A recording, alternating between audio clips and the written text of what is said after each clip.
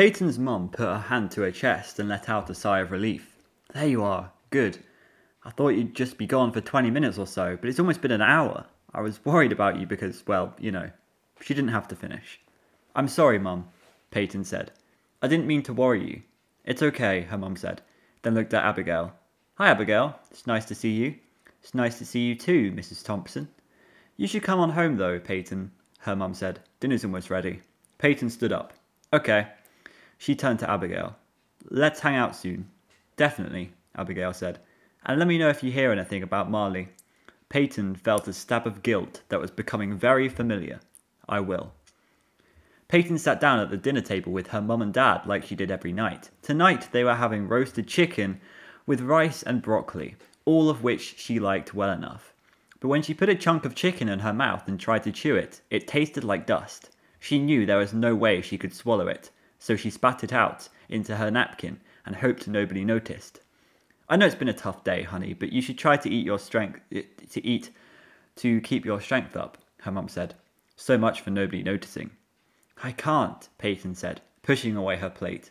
I mean, how can life go on as normal when something so bad has happened? How can people just go on eating dinner and doing homework and brushing their teeth and going to bed like everything's fine? It's a good question, her dad said, looking thoughtful. I guess people go on doing normal things because it's the only thing they can do.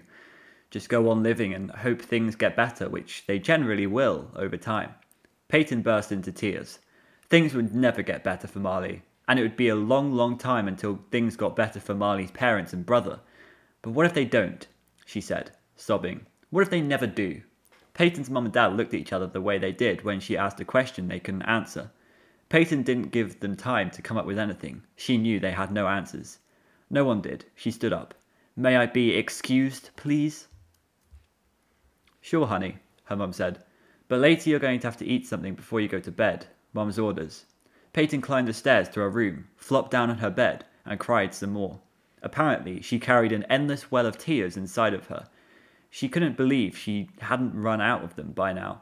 Today had been the hardest day of her life. The only tight bright spot was her talk with Abigail. She was glad the ice between them was thawing. She had forgotten how easy Abigail was to talk to, how natural things went between them. It was a different dynamic from Peyton's friendship with Marley. Peyton was always trying to impress Marley, to win her approval, so she was always a little on edge around her. She knew Abigail accepted her as she was, so when she was with Abigail, she could just be herself.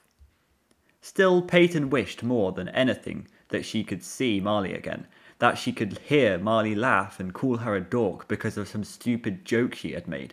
After a long cry, Peyton took out her homework and tried to get started on it, but it was useless. What was the point of doing homework when people you loved could just disappear in the blink of an eye? Making an effort of any kind seemed pointless. There was a light knock on the door. Can I come in? Her mum asked. I guess so, Peyton mumbled into her pillow. Her mum was carrying a tray from which sweet and spicy smells emanated. Hey, I made you some hot chocolate and cinnamon toast. I figured you might be able to eat it when you couldn't eat anything else. Cinnamon toast and hot chocolate had always been Peyton's go-to comfort food when she was sick or sad. Her mum had been making it for her since she was a toddler. Peyton sat up in bed. Thanks. Her mother's kindness made her cry a little more, especially when she thought about how she was lying to her mum about Marley. You're welcome. Her mum handed Peyton a saucer holding the slice of cinnamon toast and set the mug of hot chocolate on the bedside table. I think I'd like to be left alone now, if that's okay, Peyton said. Looking at her mum's face made her feel too guilty. Not until I've seen you eat at least half that cinnamon toast, her mum said, sitting down on the foot of the bed. Okay. Peyton nibbled the cinnamon toast and took a sip of hot chocolate. It was strange how these things could still taste good even when life was so bad. I've never had anything happen to me like what happened to you today, her mum said. It's hard when you're the parent and you can't think of anything to say to make your kid feel better. Her mum looked like she was in a danger of crying herself. I guess all I can say is that your dad and I are here when you need us. Peyton nodded, too full of emotion to speak. Now, were you able to do your homework? Her mum asked. Peyton shook her head. How about I write your teachers a note? They'll know what happened and they know Marley is your best friend.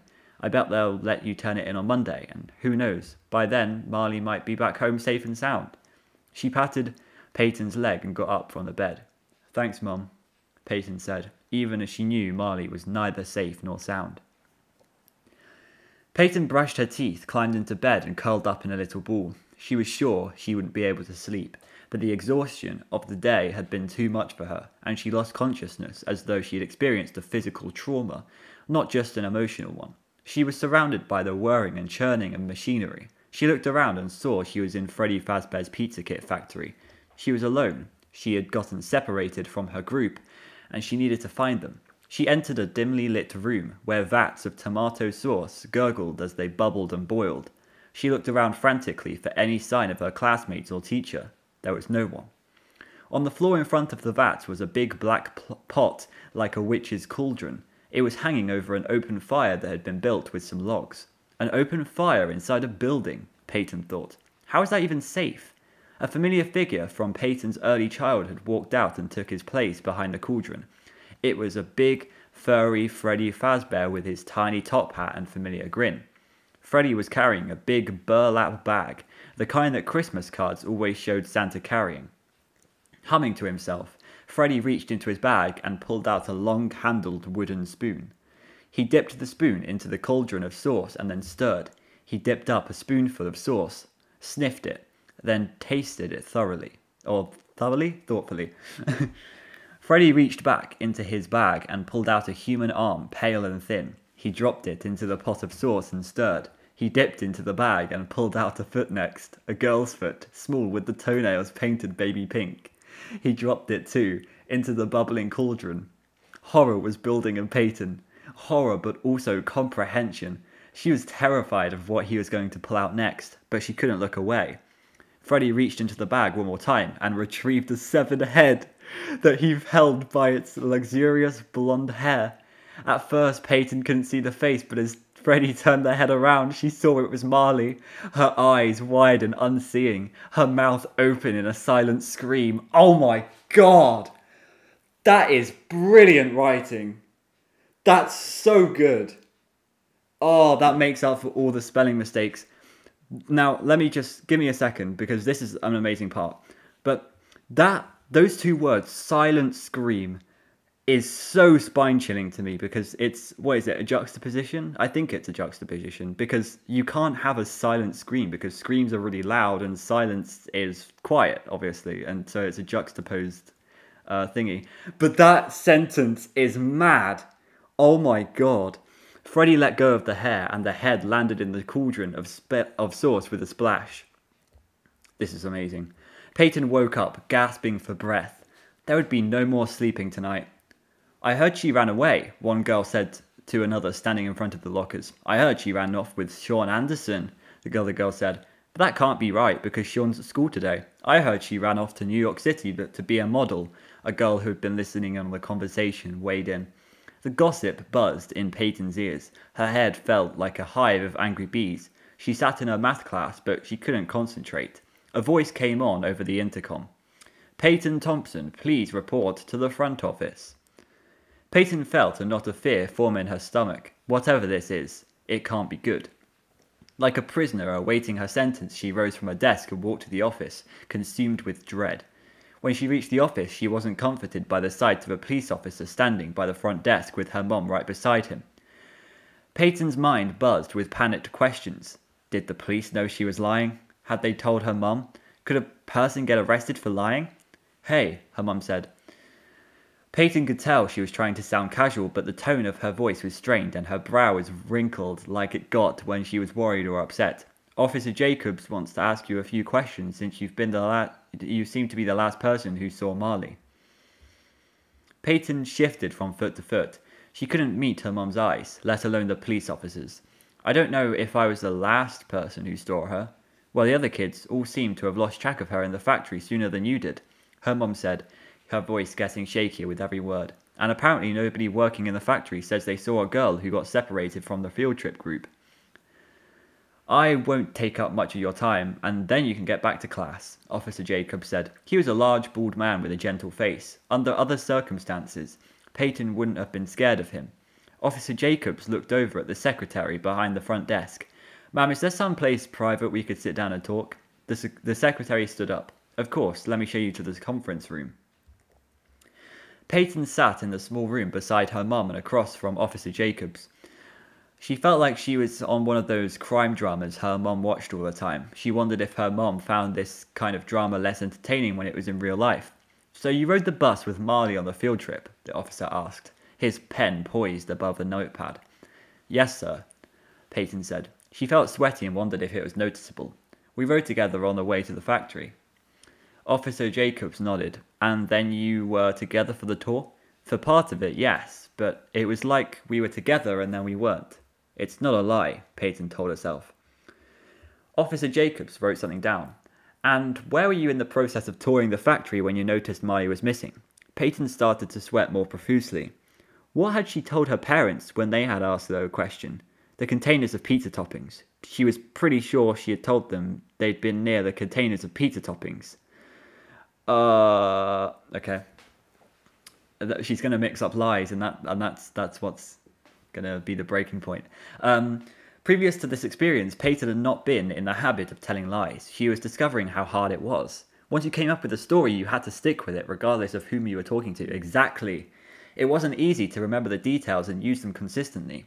We were near the containers of pizza toppings, I think, Peyton said. "That was when you noticed she wasn't there?" the officer said. "Yes, sir. I turned around and she was gone." Hang on.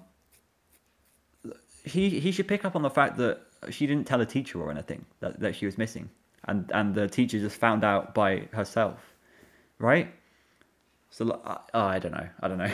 The officer jotted something else down on his notepad. Peyton wished she could see what he was writing. She feared it was the word liar. The officer looked up from his notepad. "Had she said anything to you about leaving, or maybe about having plans to meet someone later?" "No, sir." Peyton reconsidered. "Well, she didn't say anything about meeting anybody or anything like that, but she did say that the tour was lame and a waste of time. So I figured maybe she just left." The officer raised an eyebrow. "Without saying goodbye to her best friend?" "Well, that's not what Marnie's like. She does what she wants when she wants. If she got bored and decided she was going to go, she would have just gone. She's done it before." The officer jotted something else down. "Well, thank you for your time. We'll be in touch if we need to ask you anything else. We're working very hard to find your friend." "Okay, that's good," Peyton said, but she knew it didn't sound like the right thing to say. It was hard to sound hopeful about their efforts when she knew good and well that there was no chance that they were going to find Marley alive. "Can I go back to class now?" The officer nodded. As they left the conference room, Peyton's mum put her arm around her shoulders. "I know that was hard. I'm proud of you. Are you going to be okay for the rest of the day?" Peyton nodded, but tears sprang to her eyes. She knew her mum wouldn't be proud of her if she knew the truth. Oh my god, this is hard. "It'll be okay," her mum said, giving her a little squeeze. "I just have a feeling you're going to be seeing your friend again real soon." In a home economics class, oh no, this is where they get the pizza boxes, and it's going to be Marley in it or something. I don't know. I don't know what to expect. In a home economics class, Mrs. Crutchfield stood next to a table stacked high with pizza boxes. "As you can see, our Freddy Fazbear pizza kits have been delivered," she said, looking around at the class. "Each pizza box has a student's name on it. When I call your name, come get your pizza kit. In order to save time, I took the liberty of preheating all the ovens to 425 degrees. 425? Oh, of course, that's Fahrenheit, isn't it? I was like, 425 Celsius? Bake your pizza for 12 to 14 minutes, according to the directions on the box, and then bon appetit." She picked up the pizza box and said, "Emma?" Emma came to claim her pizza kit, and Mrs. Crutchfield continued calling the students' names. One by one, the girls shuffled to the front of the room to get their pizza creations. When a girl named Hannah came up to get hers, she asked, "Mrs. Crutchfield, is there a pizza kit with Marley's name on it?" "No, dear, I'm afraid not," Mrs. Crutchfield said, not meeting Hannah's eyes. Sadly, Marley disappeared before she could choose the ingredients for her pizza kit. But the police are looking for her, and I'm sure they'll find her safe and sound. Despite the reassuring words, Mrs. Crutchfield's tone did not sound confident. She picked up another pizza box. "Peyton?" she called. Peyton got up from her seat next to the one Marley used to occupy.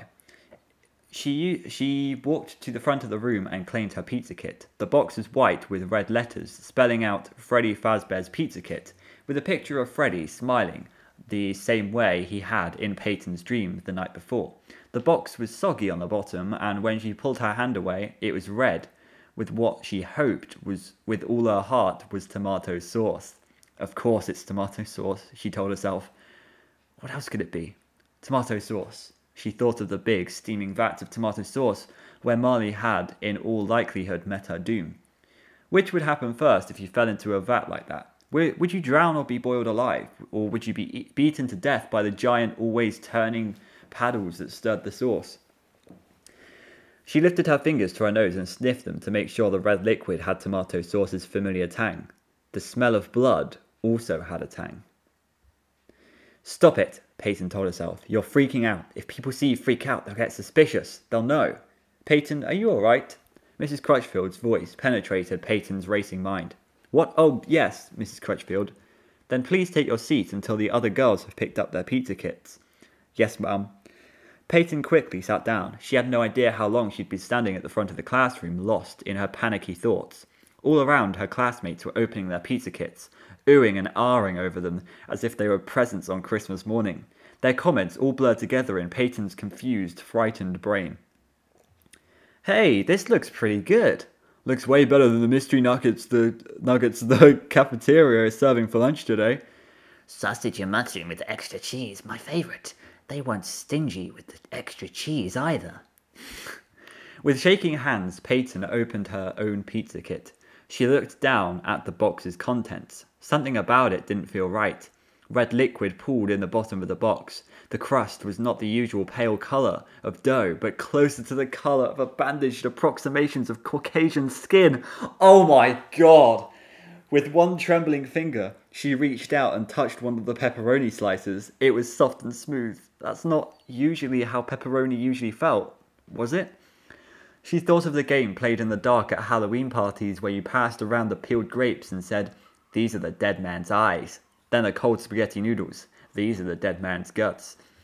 Peyton felt her stomach roll with nausea and her mouth fill with saliva. She couldn't be sick. If she got sick, it would call attention to her and make people think she knew more than she was saying. She swallowed hard, fighting her body's strong urge to vomit. She would not be sick. She would not call attention to herself. She would bake her pizza and eat it just like everybody else. The thought of eating the pizza filled her with a disgust, more intense than any feeling she had ever known in her life. But she was going to do it. She had to do it. Oh no, she's a cannibalist. In the kitchen area, she took the soggy, dripping pizza from the box and slid it into the oven next to the other girls' pizzas. Drops of red liquid fell from her pizza and splattered onto the clean white floor. Whoa, Peyton, you went a little heavy on the red sauce, didn't you? Hannah said. Peyton forced a smile and shrugged. What can I say? It's my favourite part. She grabbed a paper towel and wiped up the mess. The other girls waited happily for their pizzas, talking about how they were starving and couldn't wait to eat them. Peyton waited with a growing sense of dread. She hoped desperately that someone would pull the fire alarm, and by the time they returned to the classroom, the pizzas would be burnt and inedible. Or maybe she could drop hers on the floor so she wouldn't have to eat it. No, dropping it would make everybody look closely at her and closely at the pizza. They would know there was something wrong with her and something wrong with it. When the bell on the oven timer rang, Peyton jumped like a bomb had exploded. There was no avoiding it. It was pizza time. As Mrs. Crutchfield had said it, bon appetit. With shaking hands, Peyton took her pizza out of the oven. She took out the pizza cutter and held it over the hot pie, feeling like she was wielding a deadly weapon. The sound of the sharp metal wheel slicing through the cheese and sauce and separating the crust into quarters was like a machete slicing through flesh. All around her, girls exclaimed over their pizzas. It smells so good! I want to take a bite right now, but I don't want to burn my mouth. The cheese is so gooey and stretchy. Peyton picked up her pizza and carried it to her table. She sat down and stared at it. The sauce was blood red. She poked the dough with her finger. It was soft and somehow fleshy. The pepperoni reminded her of a tongue. Oh my god! The girls at the other tables were gobbling their pizza slices, laughing and having a great time. Peyton stared down at the unappetizing pizza. The pizza was evidence of how she had abandoned Marley, abandoned her, and then lied about it. Peyton had no choice. She had to destroy the evidence. She had to eat it. She swallowed hard to force down the lump that had formed in her throat. She picked up the first slice and took a tiny nibble from the tip of the triangle. It tasted salty and greasy and metallic and wrong somehow. The texture of the dough was different than any pizza she had ever eaten before. Fatty, gristly. How could dough be gristly? She chewed and chewed, but somehow the food didn't seem to be breaking down the way it should. It almost seemed like it was growing bigger in her mouth instead of smaller. With great effort, she forced herself to swallow and felt the solid doughy ball work its way with difficulty down her esophagus toward her stomach. She was reminded of a nature documentary she saw once that showed a large boa constrictor eating a rat whole. You could see the shape of the unfortunate rodent as the snake's muscles forced it down its throat and into its belly. Jesus Christ! The difference was that this snake appeared to be enjoying the rat way more than she was enjoying this pizza. But there was no choice. She had to take another bite. And another. Each one was worse than the one before. Now that it was cooked, the pepperoni had the texture of peeling sunburnt skin, and the sauce had a coppery tang like once when Peyton had cut her finger and stuck it in her mouth. She couldn't let thoughts like this flood her mind, not if she was going to finish this pizza. She tried to take bigger bites to make it go faster, but it soon became apparent that this wasn't a good idea. The big chunks landed in her stomach, as heavy as rocks, and when she looked at the pizza on her plate, it didn't look significantly smaller. One slice. Most of the other girls had finished their pizzas and were washing their plates at the kitchen station, chatting and laughing. Peyton had only made it through one slice. Eating this pizza was like swallowing stones. "Are you all right, Peyton?"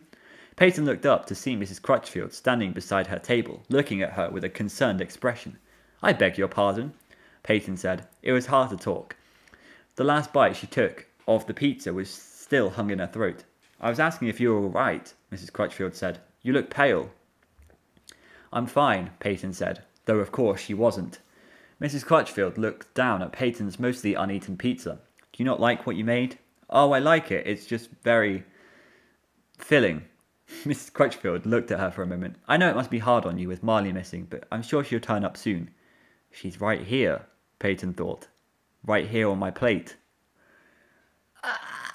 For a second, she thought she might actually laugh. She feared she was losing her mind, but she nodded and said, "Thank you, ma'am. I hope so."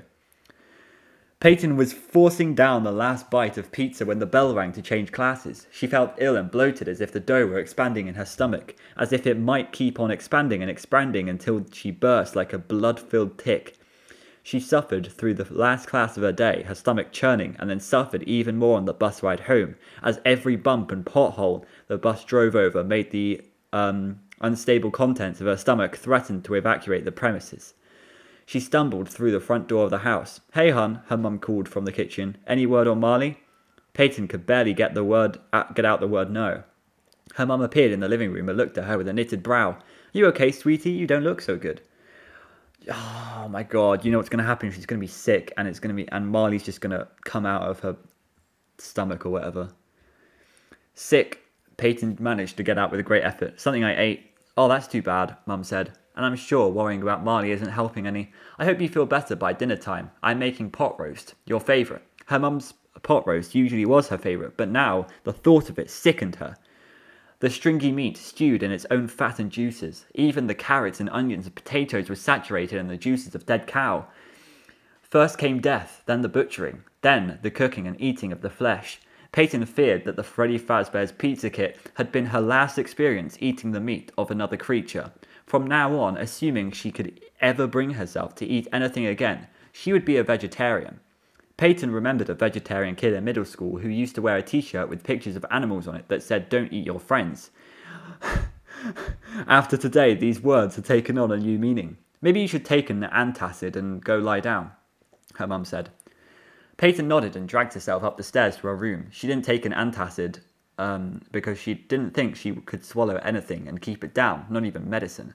She curled up on her bed and moaned softly in misery, drifting in and out of consciousness. Peyton's stomach churned. She had experienced indigestion and stomach viruses in the past, but never had her digestive system made this much noise. It rumbled. then sloshed, then gurgled so loudly that if anybody had been in the room with her, they would have heard it and asked what was wrong. Maybe lying curled up on her side wasn't the best choice, she thought. Maybe it was better to stretch out so her stomach wouldn't be so smooshed. She lay on her back. A wave of nausea washed over her, followed by sharp, almost unbearable pangs. Without really meaning to, she put her hands on her stomach. Something from inside her body bumped up against her palms like it was trying to push its way out. What was it? It was horrible. Peyton lifted her shirt so she could see her belly, usually flat. Now it was expanding and contracting in a way she wasn't controlling. It felt like something she was beating. It felt like something was beating her up from the inside, punching her stomach so hard it was going to leave bruises. This was not a normal stomachache. There was something inside her, something other than disgusting pizza she had barely choked down in home economics class. Peyton had once watched a gross TV show about people infested with parasites. There had been a woman on the show who had a giant tapeworm living in her stomach. The woman ate and ate, but kept getting thinner because the tapeworm devoured everything she consumed. Finally, the woman learned that sometimes if you left a piece of food on your tongue, the tapeworm would crawl up to get it, and then it would be pulled out of your body. The woman had set a piece of raw steak on her stomach, and the tapeworm had crawled out of her stomach, up her esophagus, and into her mouth. When she pulled it out, it was 8 feet long. I hate tapeworms. Peyton remembered that this woman had kept the deceased tapeworm in a jar on her mantle, which did not strike Peyton as a sound, decorating choice. When she was thinking clearly, it really made no sense for her to believe that the pizza she had eaten had contained pieces of Marley. However, wasn't it possible that she had swallowed a worm? People ingested parasites all the time. If they didn't, why would there be a TV show about it? Maybe that was what had made her so sick, she wondered. If she put a piece of food on her tongue, would whatever was inside her crawl up to get it? Her stomach churned harder and faster, her belly expanded, swelling like a balloon. She could feel her skin stretched to its limit. Her body was definitely trying to expel something. It was time to take action. Peyton tiptoed downstairs. The TV was blaring one of her parents' crime shows, so she figured she could sneak into the kitchen undetected. She opened the refrigerator door and tried to decide on the best bait for luring a worm. There was no raw steak, but there was raw hamburger. She liked her burgers well done, so her stomach churned even harder as she thought of holding the cold, bloody beef on her tongue. Still, if doing so got rid of whatever was causing her such misery, it was worth the ick factor. It was amazing what a person was willing to do if they were desperate.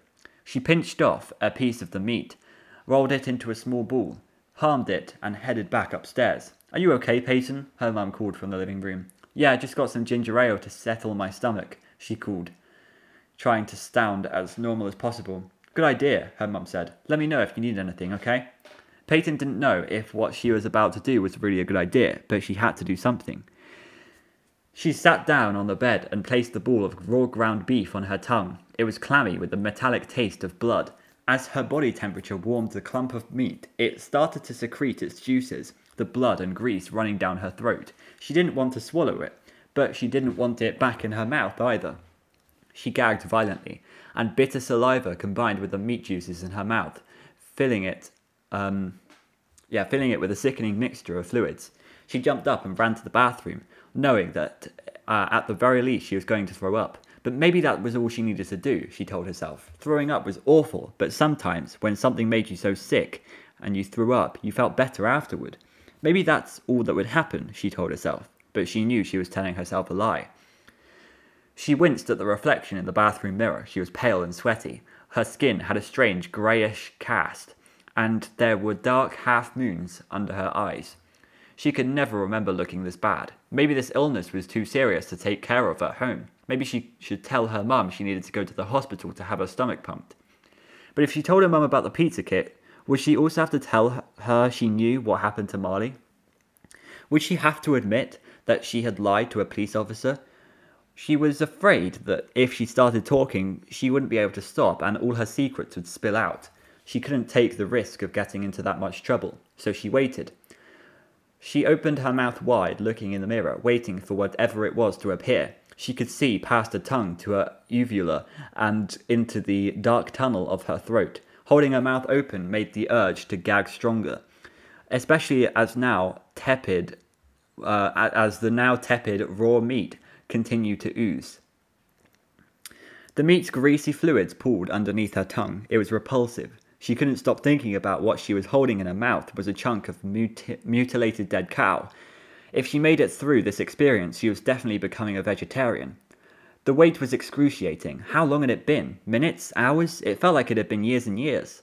There was a slight movement in her abdomen. Was it the worm, or whatever it was, sensing the ground beef, sniffing it, if worms could smell, and starting to make its way toward it? But then it was still again. Had she only imagined it? She waited some more, sticky saliva pooling in her mouth. She desperately wanted to spit the meat into the sink, but she knew it was her best chance of solving the problem on her own, and then she felt it. Something was moving in her stomach. It felt like it was uncoiling like a snake. She could feel the worm, if that's what it was, pushing itself out of her stomach, and up her esophagus. But it was a different sensation than throwing up. The thing making its way up her torso was solid and slow. And then she was choking, coughing and retching. She looked in the mirror. Her throat was visibly pulsing as the thing inside her moved up the length of her neck. I feel faint. I feel so lightheaded right now.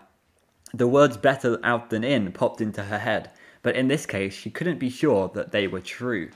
She didn't want the thing to stay inside her, but she was also afraid to see it. Her mouth popped open extra wide, like when the dentist pried it apart to fit in his tools. She looked at her gaping mouth in the mirror. She felt something wriggly against her palate. I don't know what a palate is.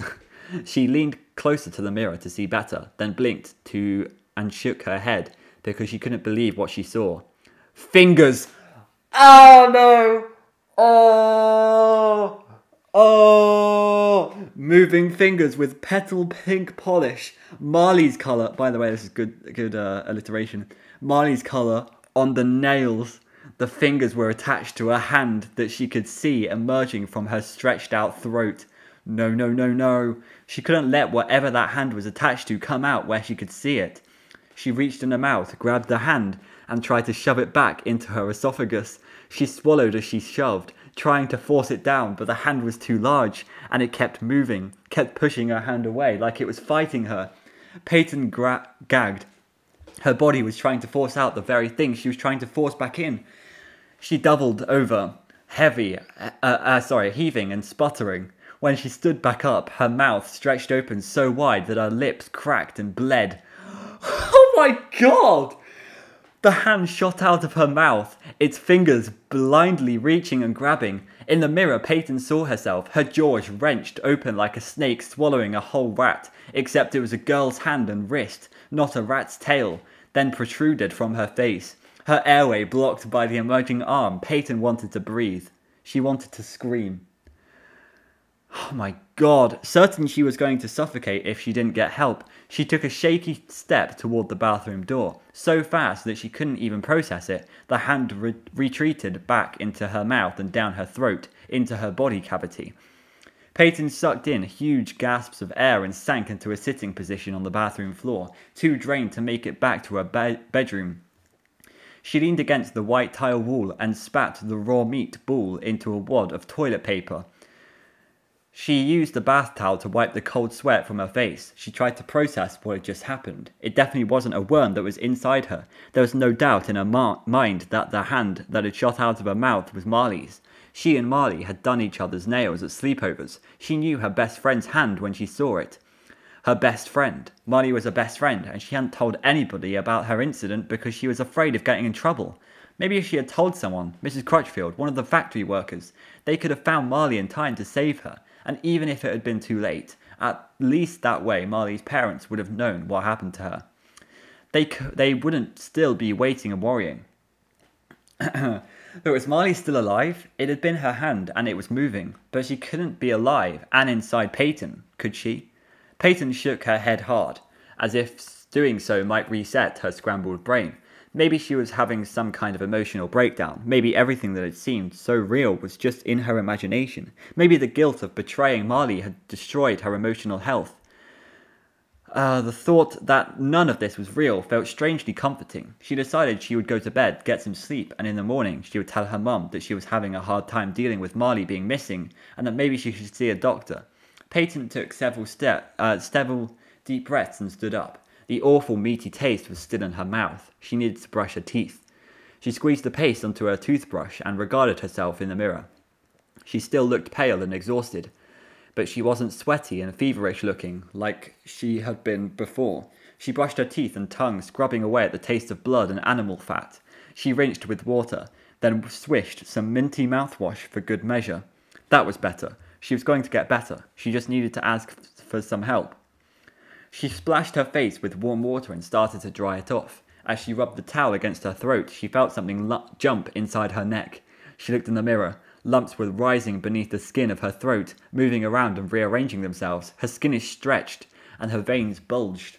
No, Peyton thought, this isn't real, because what I thought happened before wasn't real either. But the image in her mirror told a different story. Peyton put both hands on her throat to make sure that what she was seeing wasn't an illusion. Some of the lumps were the size of grapes, others were nearly the size of golf balls. They moved under her fingers when she pressed on them, darting like they were trying to avoid her touch. She felt some kind of solid matter making its way up her throat, making it hard to breathe and impossible to yell for her parents, for someone to do something. She felt so alone, except she wasn't alone because of the intruding presence inside of her. She looked back at the mirror. Now there were lumps on her face too, large ones, moving around, distorting her features, straining the taut skin until it threatened to split. Her eyes bulged. Something was pushing hard behind them. She had never felt such intense pressure. Her eyes protruded out from her eyelids, opening so wide that she could see the orbs in their entirety, the whites, the dilated pupils, the bursting blood vessels. Pulpy red slop seeped, then spewed from her eye sockets so forcefully that her eyeballs were propelled from her face like cannonballs blasting from a cannon. What? One hit the mirror with a wet slap while the other one landed with a splat in the basin of the sink. Pressed together into a soft, solid mass, the bits of flesh and tissue squeezed from Peyton's empty eye sockets like fresh sausage being extruded from a meat grinder. What is this? What is this? The slop fell to the floor in long tubes.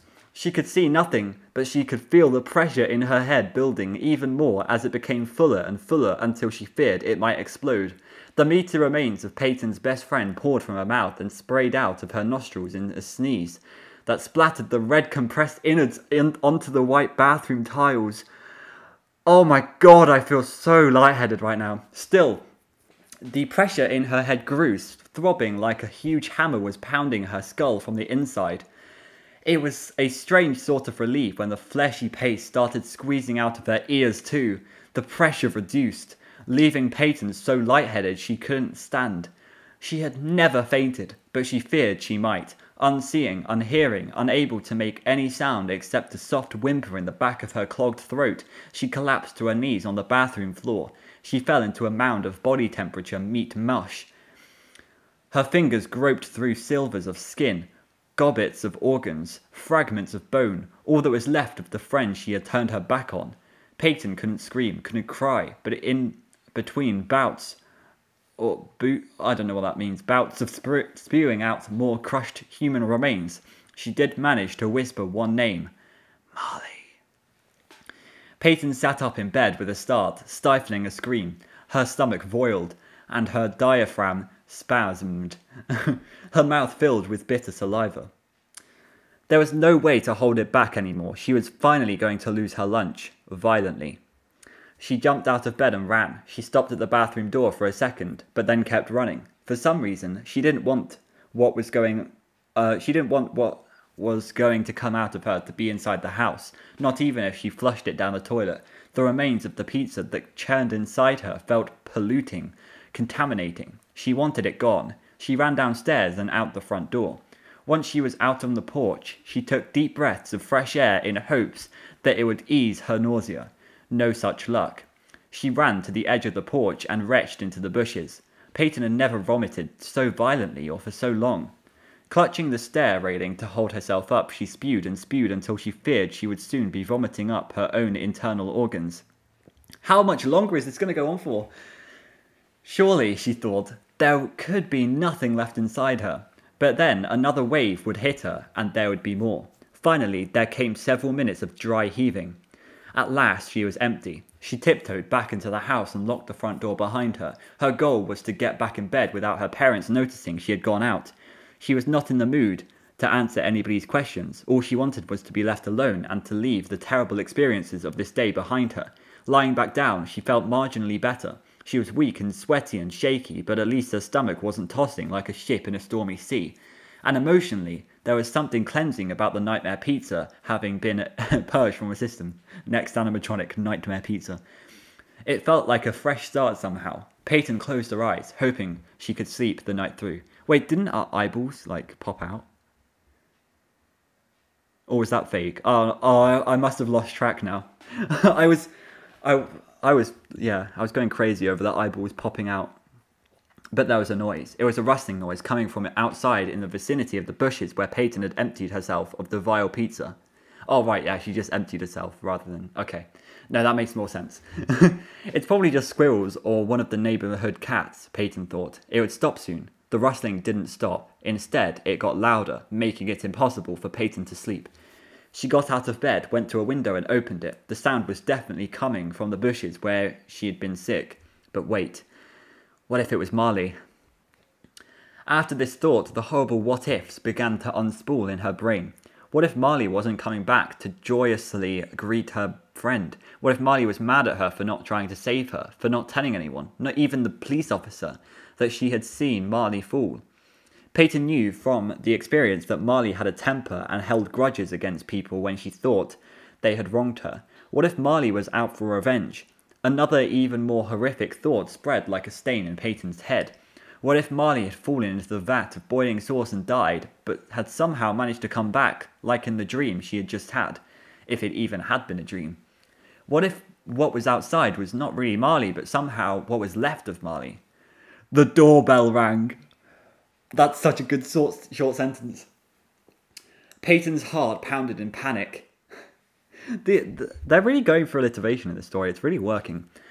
Peyton's heart pounded in panic. She had to get away, but how? Unable to think of another choice, she opened the window and climbed out onto the ivy-covered lattice on the side of the house. One piece of wood shattered under her bare foot. The lattice clearly wasn't strong enough to support her for long. Still, she clung to it with a white-knuckled grip. She had climbed out of the window with a thought of shimmying down the side of the house and running away, but now she realized that going down the lattice would put her right next to the front porch, right next to Marley. There was no place to go but up. The lattice shook and squeaked as she climbed toward the roof. She grabbed the gutter and pulled herself up. She was so terrified she could hardly breathe. But even though she was afraid of heights, she was even more afraid of what was standing on her porch. It'll be okay, she told herself. I'll just sit on the roof till she's gone. Then I'll climb back through the window into the room. She flinched as she heard the doorbell ring again. Marley stood on the porch, waiting for the door to open. Oh my god. Being missing had been kind of fun. No school, no responsibilities. But hiding out in the pizza factory had started to get old. She missed her boyfriend. Wait, what? What? Okay, now I'm confused. Oh, this is like Kelsey level confusion from the new kid. I'll just read. Being missing had been kind of fun. No school, no responsibilities. But hiding out in the pizza factory had started to get old. She missed her boyfriend, missed regular meals, and missed sleeping in her own bed. She'd gone to see her boyfriend first, and now she was going to let Peyton know she was okay. Those visits were the first two phases of becoming unmissing. Then she would go back home for the required tearful reunion with her parents. Thunk. The sound came from the other side of the house. Marley ran down the porch steps to investigate. It was dark around the back of the house, so it took Marley a moment to make sense of the shape lying on the ground. But then she saw it was a girl about her size. Her neck was twisted, and her head was tilted at a painful-looking angle. Peyton's eyes, wide open in a frozen look of terror, seemed to be looking right at Marley. But Marley knew Peyton wasn't looking at her, would never look at anything again. Marley screamed. Oh! Oh! I hate FNAF lore. Oh! I'm going to run around my room for a second.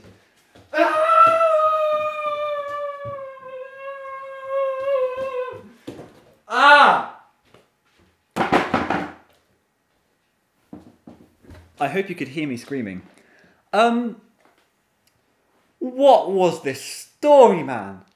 Okay. So let me get this straight. There's this person called Peyton, right? She goes to the pizza factory with Marley, her best friend, and then Marley falls into a vat. And then Marley supposedly dies. Peyton, for some reason, doesn't tell anybody that Marley is missing. And then Marley eats Peyton, right? Marley eats Peyton, and then starts to feel sick, and then sicks her out, just like how Michael sicked out Ennard, in some way. He sicked her out. Now she's in this bush, but it turns out this entire time that Marley had just been alive. What? What is going on? Can anybody else tell me what the hell is going on? Yeah, no, I am confused, man. This is proper Kelsey from The New Kid. You know, Kelsey going to a new school after being spring-locked. Oh my god. This had so many twists and turns. I am feeling lightheaded. I need to end this video because it's getting longer than I thought it was first going to be. Oh my god, this was a story and a half. What do you guys think about it? Any theories on what actually happened? I'm going to go and rest for like 30 hours. I will see you in the next audiobook, which is going to be the Stitch Wraith. The next Stitch Wraith. There's a little preview for you if you want to read that. Stitch Wraith actually seems very short this time. So we're going to get a short Stitch Wraith story. I am ready. Okay. Anyway, goodbye.